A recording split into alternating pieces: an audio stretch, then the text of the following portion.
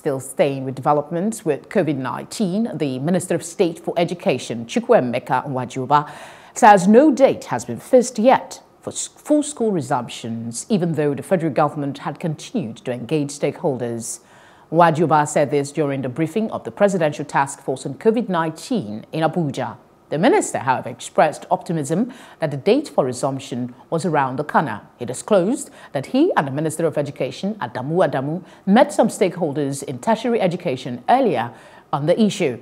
According to him, about 78 privately owned universities say they are ready for resumption, while the response from government-owned universities are still 50-50.